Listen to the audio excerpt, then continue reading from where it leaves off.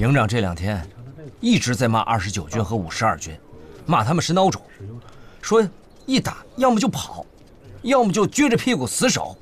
别天天说别人孬种，咱们好到哪去了？就知道训练。什么是打鬼子？话可不能这么说，咱们可是特务营，这好钢得用在刀刃上。我跟你说，到时候没用的就上锈了。我看是你的脑子生锈了。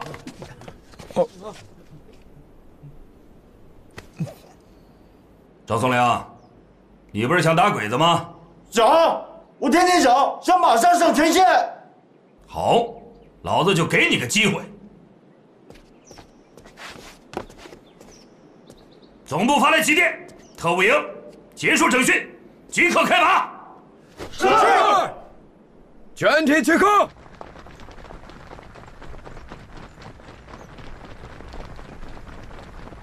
立正。休息。请沈教官讲话。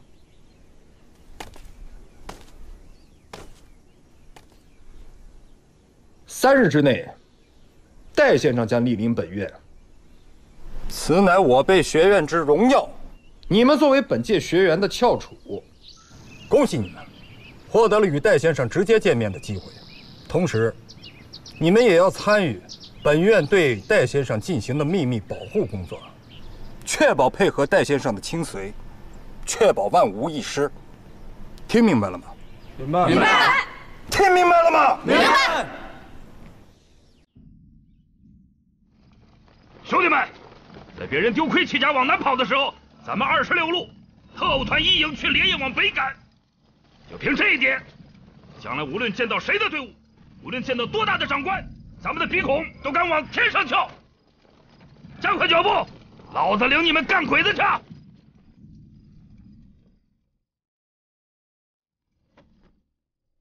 来！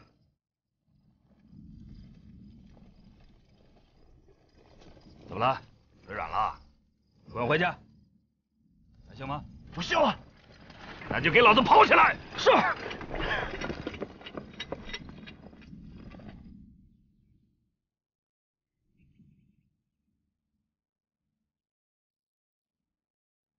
老万、永刚、小严，过来开会。是。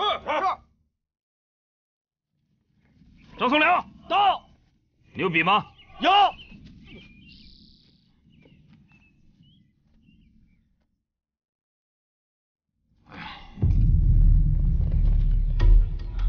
昨天我和老纪挑到这个位置，从距离上看，咱们是占了大便宜。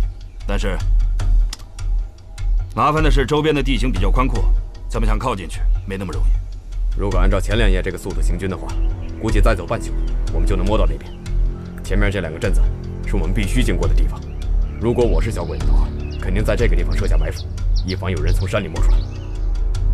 你派1个排的兄弟先头开路，局长不许开枪，只能用匕首和大刀。如果碰到当地的人跟鬼子勾勾搭搭，就一块给我干掉，不能留任何活口。行，今晚太阳落山之前，我立马带人出发。哎，看这儿，如果我是鬼子，就一定会在桥下埋伏重兵。谁有胆儿去把他端了？营长，让我们排去吧。我们排有一半的人是从东北军的溃兵里收拢过来的，跟鬼子有血海深仇。跟你手下的兄弟说一声，有什么放不下的都记下来。等打跑了鬼子，只要我苟有德还活着，就一定把他办倒。是。散会。是。不愧是文化人啊，还有钢笔。把刚才听到的都记下来，不懂的也要拼命记。我不怕你偷师，就怕你不认真学。是。把牺牲的战士和殉国长官的名字都记下来。跟日本人开战，咱们的武器装备和部队配合都不够好，每一仗都打得特别辛苦。我不想让死去的战士连个名字都留不下来。是。去吧。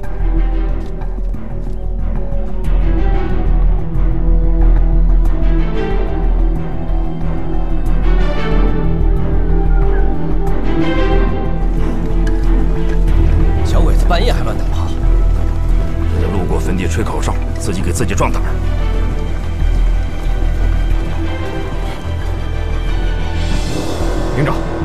人到位了吗？已经解决一个镇子了，下个正在进行中。到这边等着，有什么变化通知我。是。你的人呢？绳子已经拉好，共探出是一处水险的地方。好，抓紧时间赶路。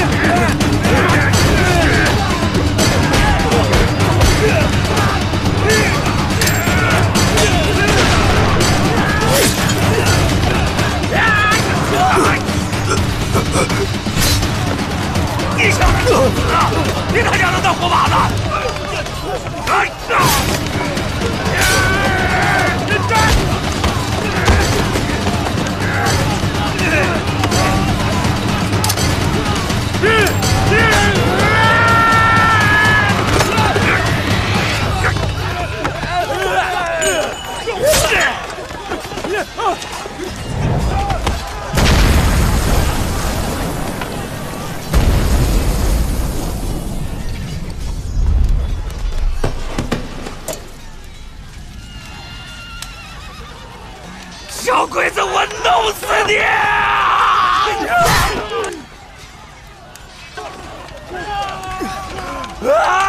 打开铁链！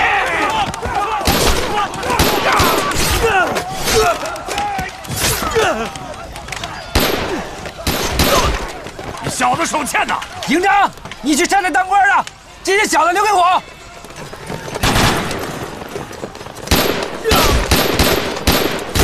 别动会长，快走！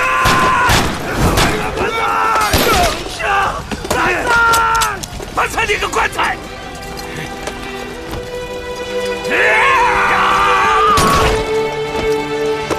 谁抢老子的生意？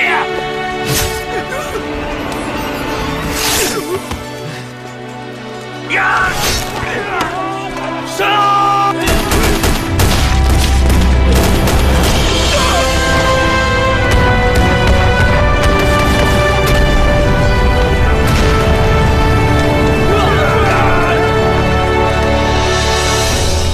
！2连3连，把那个鸟山炮给老子毁了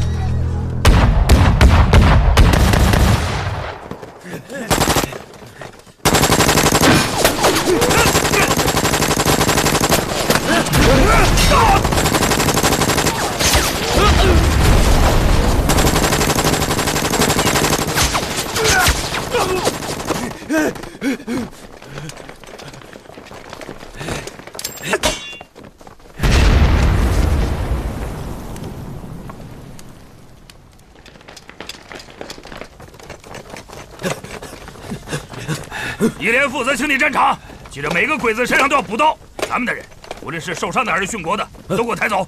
我不能让自己的兄弟和畜生葬在一起。是。2连，把这些大炮都给我炸了，周边能点的东西都点了，什么也不给小鬼子留。是。3连负责阻击鬼子的援兵，剩下的兄弟跟我去良乡和31师会合，让池疯子请咱们喝酒。是。走。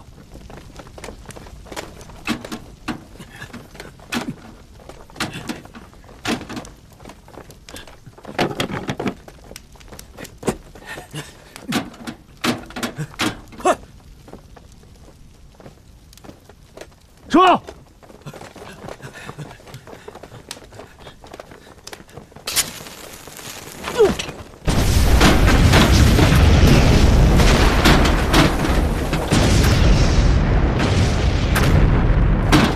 铁血会的兄弟们，我上前线了，我没给你们丢脸，你们看到了吗？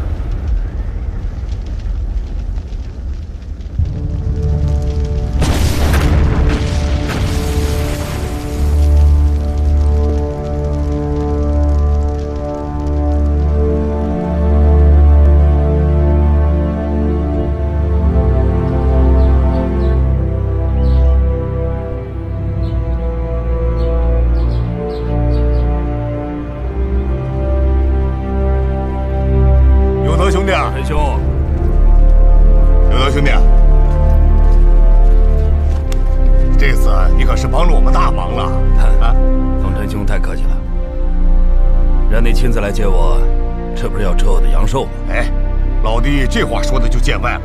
你带着一营的兄弟把鬼子炮兵阵地给断了，否则晚上我们连个油灯都不敢点。自家兄弟应该做的。哎，我听说昨天晚上，共产党趁你们顶着火力救援我部的时候，炸了日本人的机场。什么？这炸了鬼子的机场也不是什么坏事啊。有的老弟现在学会打官腔了。我准备了好酒好菜，请一营的兄弟一会儿尽情的吃，尽情的喝。走，请走。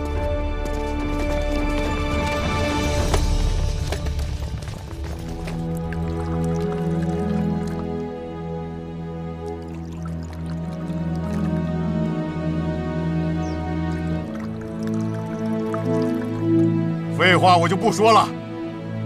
老狗这回算是救了我们整个31师的命。这碗酒，我石某人代表31师敬特务团一营的兄弟们。石师长，这碗酒，老狗不敢先喝。石师长无怪，我要借你这酒，敬我死去的兄弟们。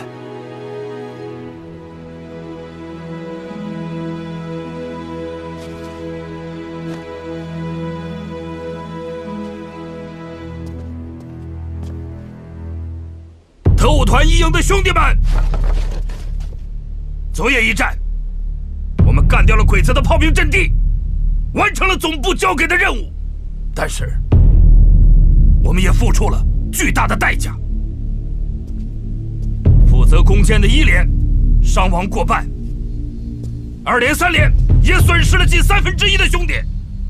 这些兄弟的遗骸被大家抢了出来，安葬在一个无名的小山谷里。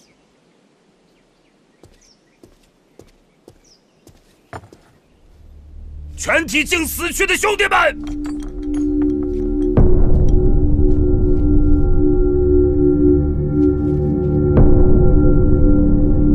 喝了这碗壮行酒，黄泉路上千万别对小鬼子手软。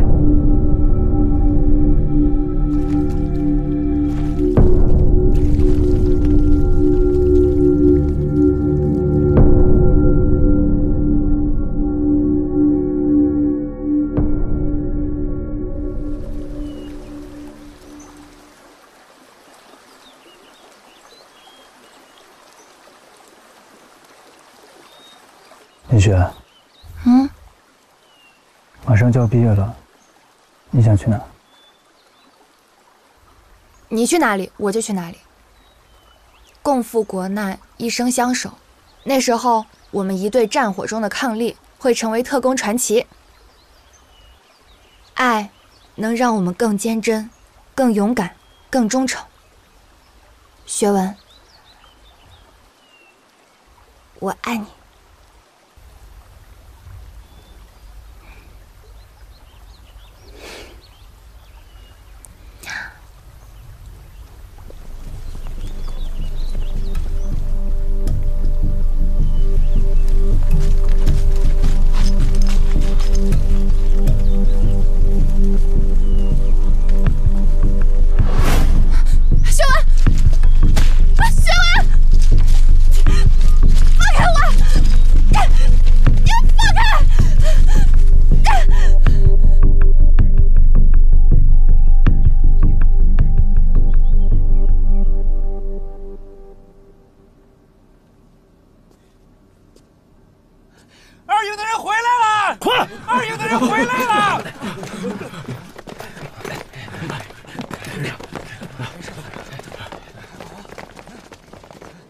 2营也把鬼子的炮兵阵地给端了，不过营长和副营长相继为国捐躯，全营近400人，打到最后剩下不到70人。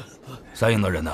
撤回来没有？3营原定的后撤位置是30师的阵地，不过30师派出的接应队伍没有得到3营一点消息。坏了，3营长负了重伤，是老纪下到了营里，带领兄弟们去偷袭鬼子的。老纪亲自带队？对，以他的性格，要是被鬼子给围了，一定会血战到底，绝不投降。哎，老狗，喂，老纪呢？有老纪的消息吗？我们已经派了1个团的兄弟去找了，一直到跟鬼子的搜索中队发生接触，也没有找到他们的踪影。鬼子大炮什么情况？昨天白天落在你们阵地上的炮弹是不是和平常一样多？应该是少了一些吧，但是少的不是很多。啊？鬼子的坦克今天没有出动，其他的跟前天一样。净说些废话。季团长会不会选择备用路线呢？他做事很谨慎，如果发现回30师的道路上有日本人的重兵，他绝不可能带着所有兄弟往里闯。那他也应该派人给后方送个信儿。营长，咱们自己去。您不是说过吗？咱们不会丢下1个兄弟。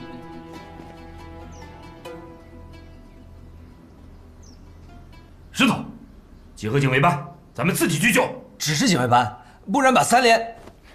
这个档口人多无益，季团长就带着整整1个营，如果被鬼子给围了，咱们再带1个营去也没有用。是。小张，是。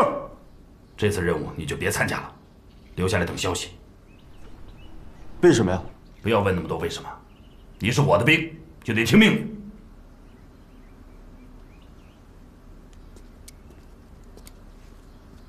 喏，送你了。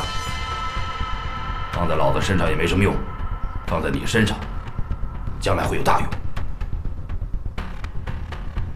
别他娘的不识货，美国派克的。营长，下去！营长，营长，你不知道张松龄当孬种了吗？整个警卫班只留我一个人，你是在羞辱我们？不识好歹是吧？坚决请战！张松龄，你属狗的吗？我就是属狗的。好，我可以让你去，但是要约法3章。是。第一，路上紧跟着石头，他干什么你干什么。是。第二，见到鬼子不许冒冒失失开枪，一切行动听指挥。明白。第三，如果自己受了重伤，就把自己给解决了，别拖累大伙，别指望有人能救你的命。成交。哼，那个做买卖的怎么这么不要命啊你啊？跟小鬼子以命换命。是。我看你就是病得不轻。归队。是。老狗，出发！加油！战！需要我们31师做什么？你尽管开口，只要我们力所能及，我绝不拿瞎话糊弄你。首先，我希望你们31师摆出一副反攻的姿态，吸引鬼子注意力。没有问题。其次，派一支精锐送我们到30师实际控制区以外，在那里等着，随时准备接应。好，如果3天后我没回来，帮我把特务团一营送回军部。明白。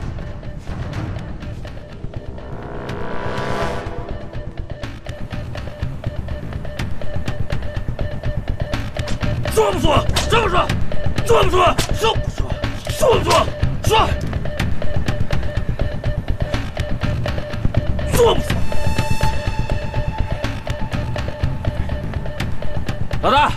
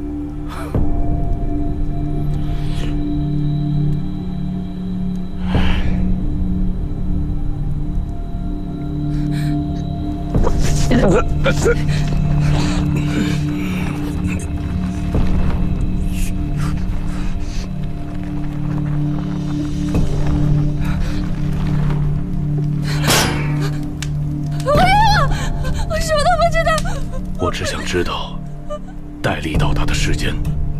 我不知道，我不认识什么戴笠，你放我走！出来！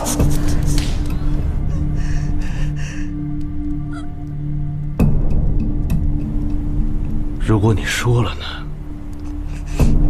我就会让你们俩远走高飞。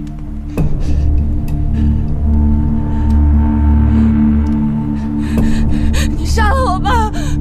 你杀了我吧！他什么都不知道。想死没那么容易。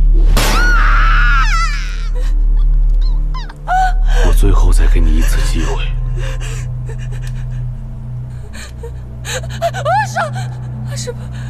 为什么？今天点。3点。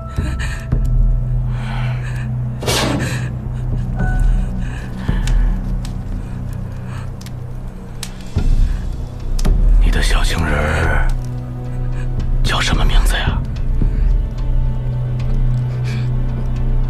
叫什么名字？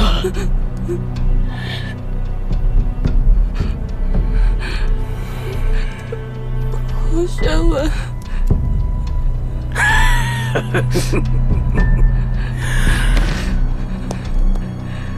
叫他进来。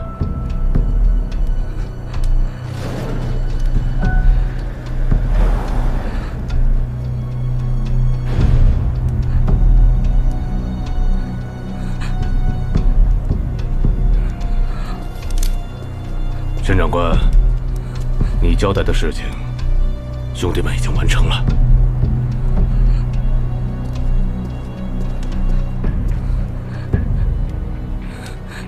史教官，我。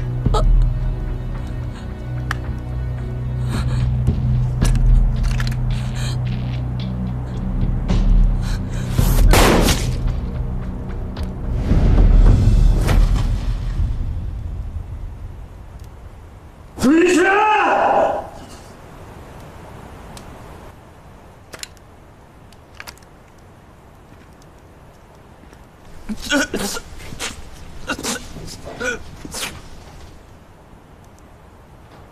看到了吧？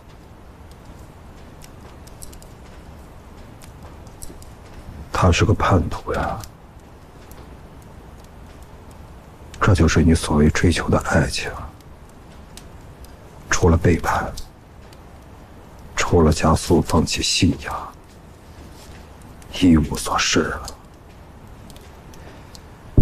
亲情、手足情、爱情，只会给你的生活中增加无限的凶险。尽管守不住，你永远也不会成为一名合格的战士。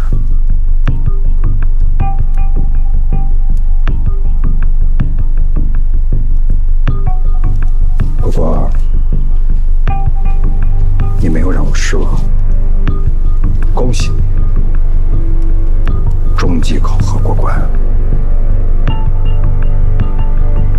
好好休养你的身体，随时等候党国给你的安排。同学们，你毕业了。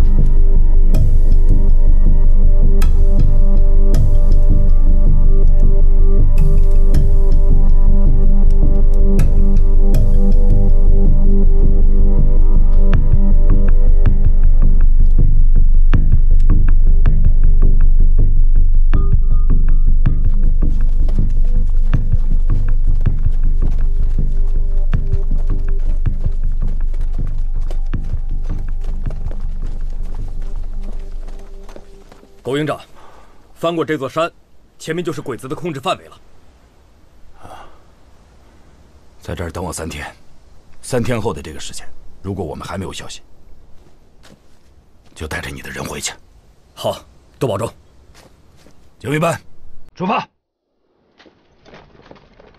铁川兄弟，好走不送啊！看你那怂样，你看你个小样儿啊！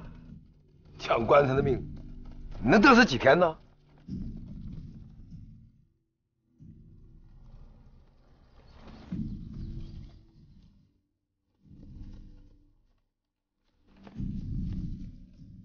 后边的跟上。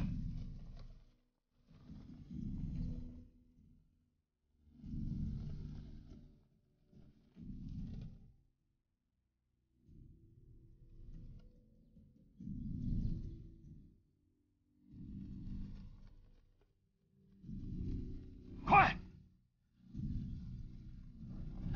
喂，怎么回事？谢谢。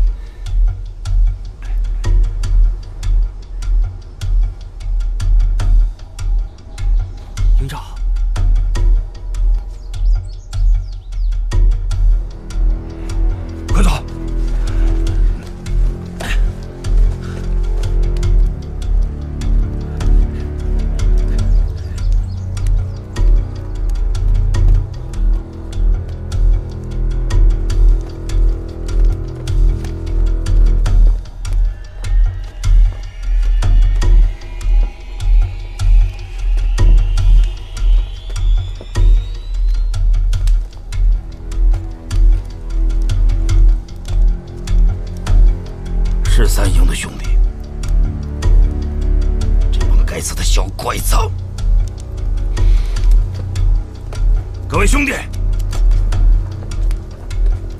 鬼子能打的3营被迫突围，他们的规模至少要在1到2个中队。老子有个决定，我要去抄小鬼子的后路，好减轻季团长他们的压力。我们只有12个人，他们1个中队至少接近200人。老子知道我的决定是要带你们送死。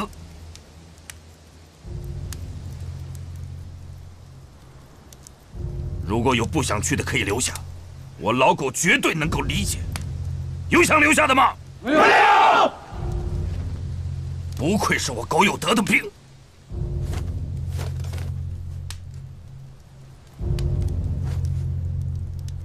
把3营的兄弟埋了，然后替他们报仇去。是。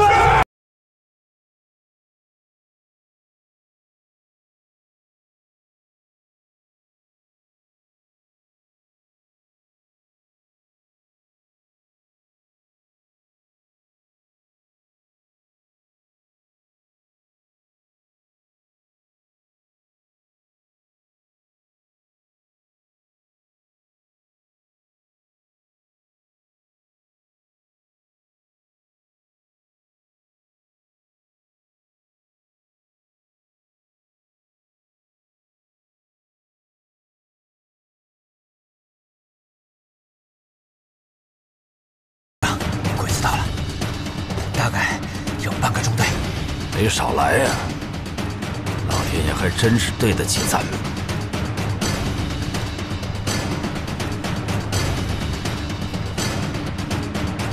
领导，怎么打？大家一会儿都分散开，寻找有利地形，必须把鬼子给我拖到天黑。老胡，我顶到最前面。小刘，带3个人守在我侧翼。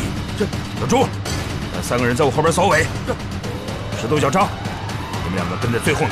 天黑之后，必须得有1个活着回去的，好给池师长他们送信。是。分散开。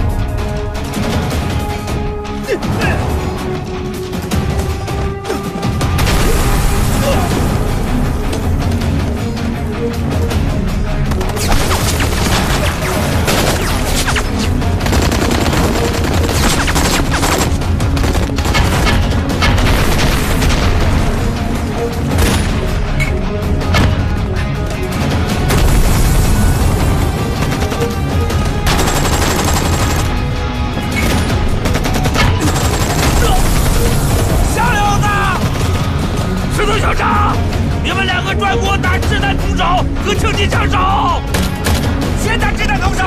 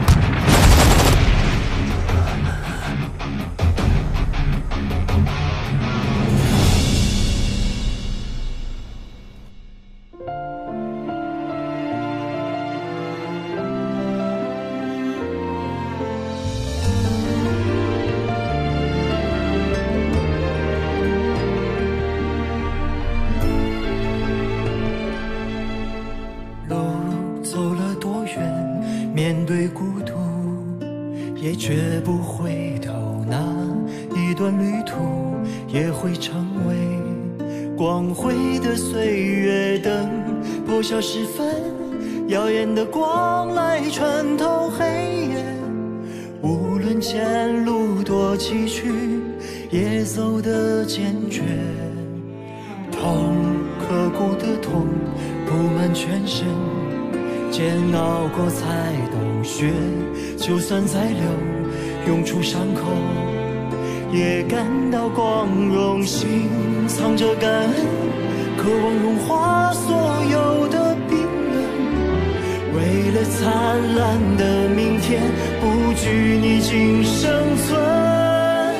哪怕狂风猛烈，哪怕满身伤痕，迎着烈焰继续狂奔，直到鲜血沸腾。最后的爱也黎明前，也越奋不顾身。望着烽烟的尽处，谁还会在乎？